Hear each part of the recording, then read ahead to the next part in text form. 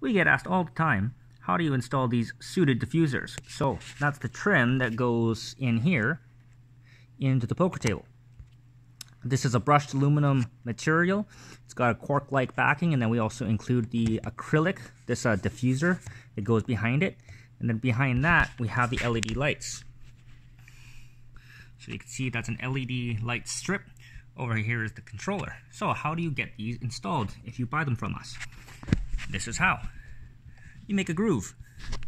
So this is the base sheet of plywood. You can see it's 3/4 inches of plywood. We've got a brushed metal finish. It's the same finish that matches the front diffuser here. And then we have a sheet of 1/2 inch plywood. And then that piece is cut here in the groove. So this is sitting in a groove in this 1/2 inch plywood. This plywood is actually cut into 2 pieces.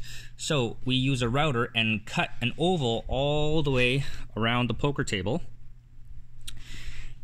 so that it's split into 2 pieces. So this is just a big donut. It's a big ring. And this is the inside of that ring.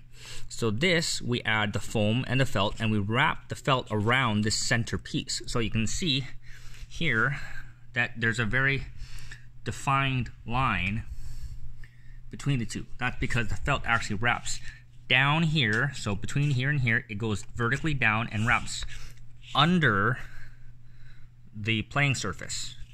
So underneath here, we staple it from underneath and staple upwards. So this diffuser channel goes into that groove, and that groove is 1/8 of an inch wide.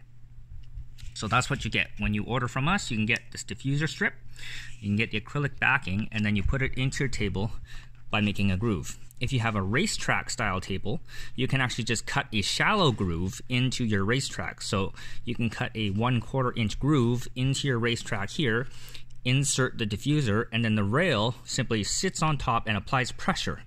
That holds it in place. But even without the rail, I can't pull this out. It's a nice snug fit. We actually just tap it in gently with a mallet. Now, this diffuser strip is 1.5 inches tall, but the actual strip is actually 2.25 inches tall because we add an extra 3/4 inches on the bottom. So buried in here is another 3/4 inch of this diffuser, and it's just blank. So that goes into the groove so that it stays in place. So when you order from us, you need to let us know how tall you want this diffuser to be. Do you want it 1 inch tall, 1.25, 2 inch tall? So how much is visible, and then how much is going to get buried in your groove. So if you've got a 1/4 inch groove in a racetrack and you want a 1 inch visible diffuser, you're going to need a 1.25 inch tall strip with the visible part being 1 inch.